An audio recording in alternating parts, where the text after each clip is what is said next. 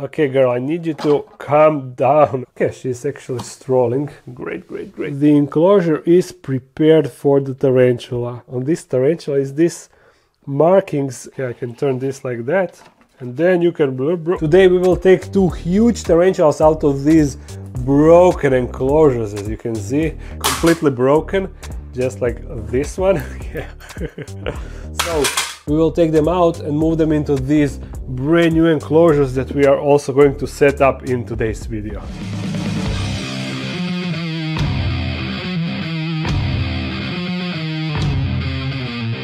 As you know, those broken enclosures are actually my old design. Back in the day when I used a plexiglass for the door, and the brand new enclosures are also my design, where I used the plastic parts that I personally developed and designed for the last 3 years, so it should be a major improvement. In this old and dry one I have a Poecilotheria rufilata. You can only see her back legs and her abdomen, but you will see her fully once I get her outside.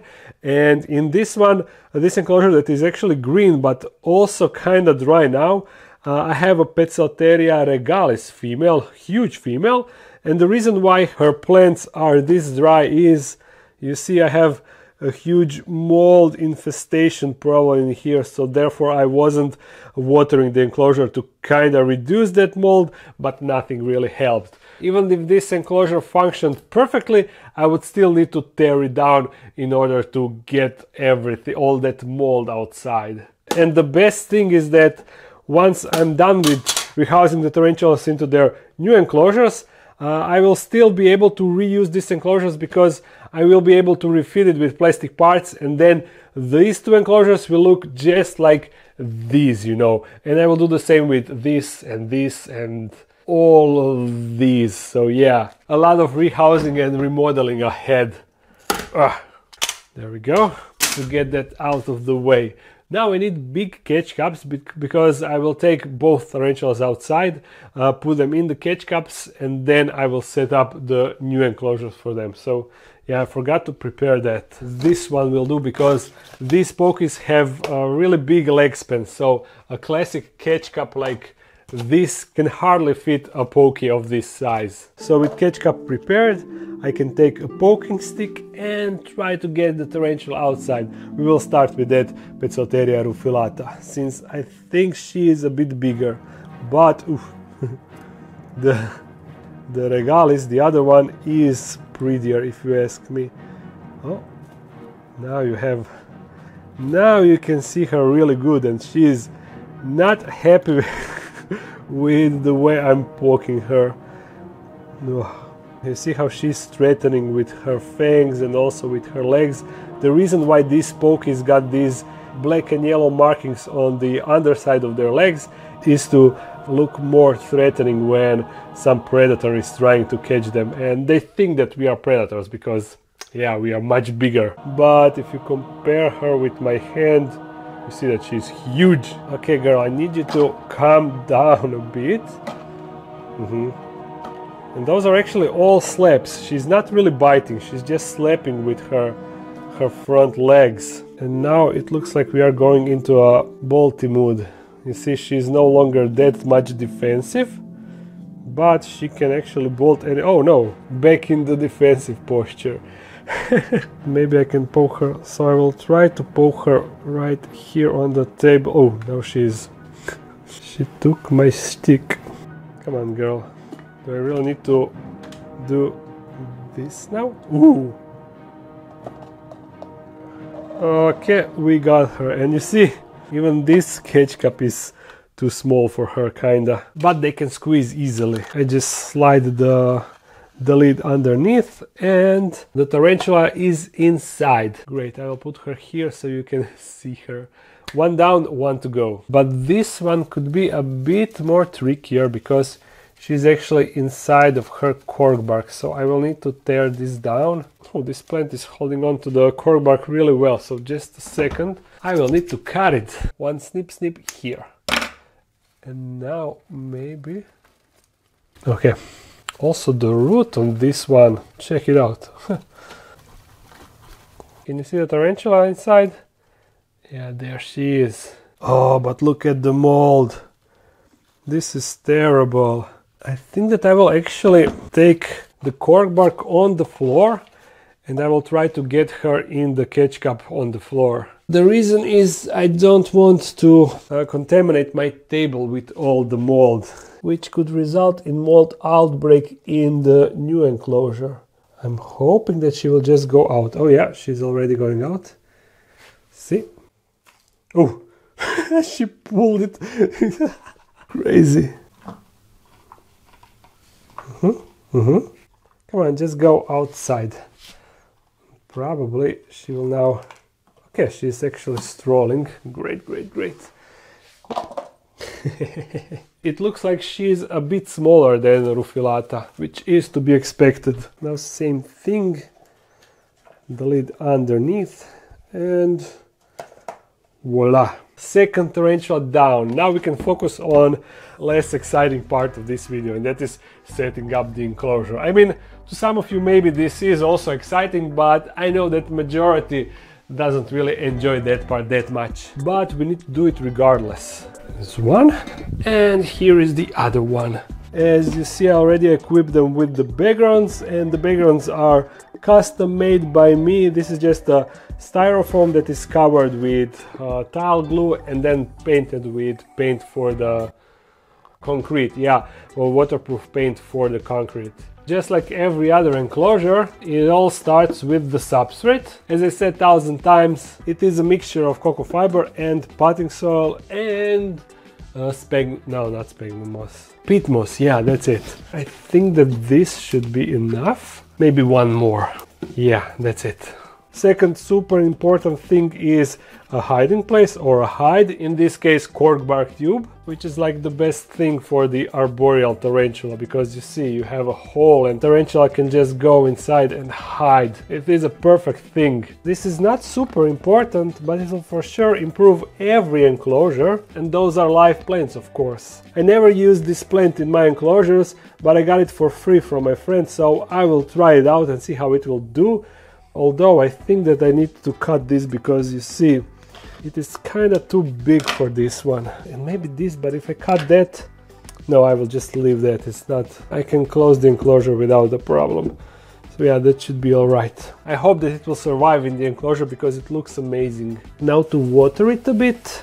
A lot of water. I hate how when this substrate gets dry, it actually repels water at first, you see? It is kind of annoying. Now to grab some leaves from my leaf litter stash and just spread that around like everywhere and partially bury it like that.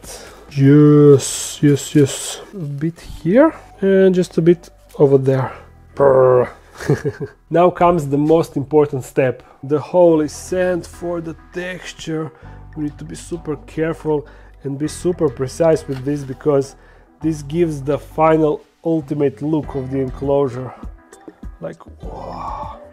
And a bit over there, and a bit over there, and over there, and everywhere. Like, it is not that important. But these are springy things, you see? They clean your enclosure, so make sure to get them in every enclosure that is a little bit moist. I mean, that gets reasonably moist.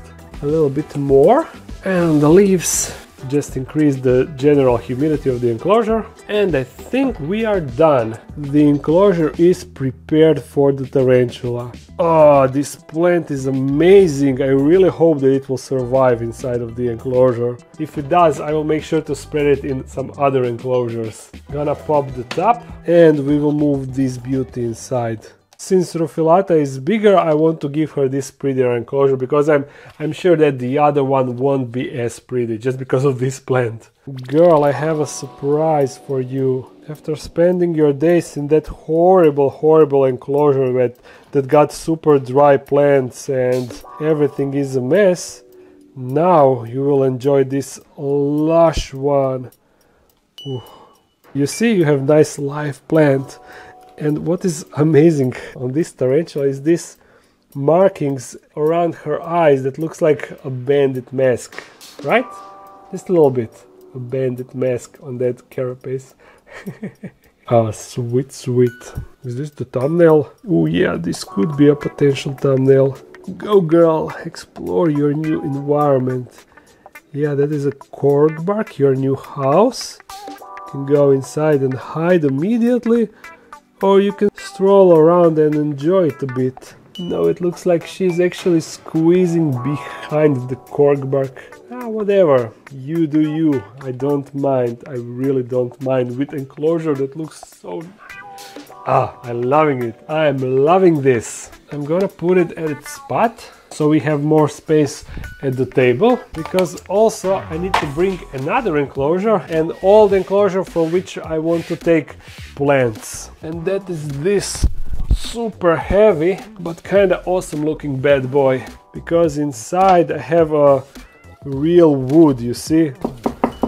It's kinda heavy. That is the reason why the enclosure is so heavy. I can actually open this on top so you can see there is a hole on top, and unfortunately there was a Poecilotheria formosa inside, but she passed away like 2 or 3 months ago, and ever since then this enclosure is empty. So now I will take the plants that aren't really in the best shape, but I don't want them to go to waste. And in the next rehouse video, where I will refurbish those broken enclosures, I will actually use this bad boy as a hide, because I can't take it out, although I will need to cut it a bit in order to fit those enclosures. They are a bit narrower than this one, like 5 centimeters narrow. Yeah, I think that this is 25 while these are 20. So regardless, the plant is going out now. If only I can see, yeah, the roots. The roots are here somewhere and they are super long actually. You see, they go everywhere. There, big root structure. Oh, and this one is actually separate, although it is really poor quality, just one leaf. Now I can move this away and clean the area a bit, so I can maneuver around easier. Once again, we start with the substrate, but since the whole process is completely the same, I will do this without any talking. Without talking, yeah.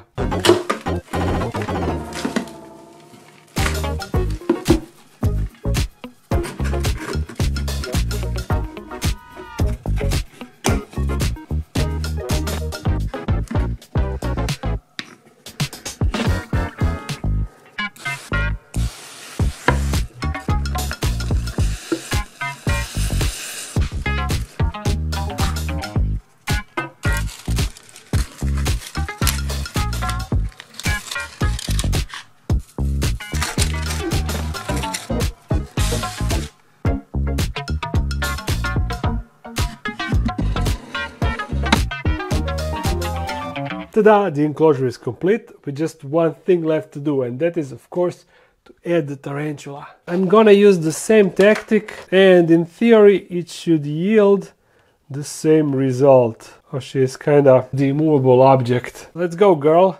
It's time to move! Move into your new house. Okay, I can turn this like that, and then you can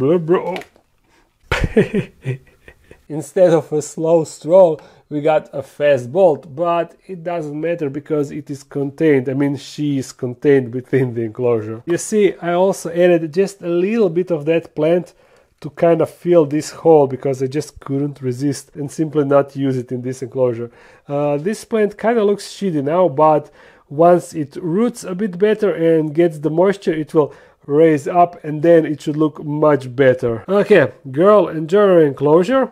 Just like the rest of you, I hope that you enjoyed this video. If you did, thumbs it up and comment something. If you want to support this channel even more, there's a Patreon page. If you're new to the channel, make sure to subscribe. I upload every Monday, sometimes on Friday. So see you again soon. Bye!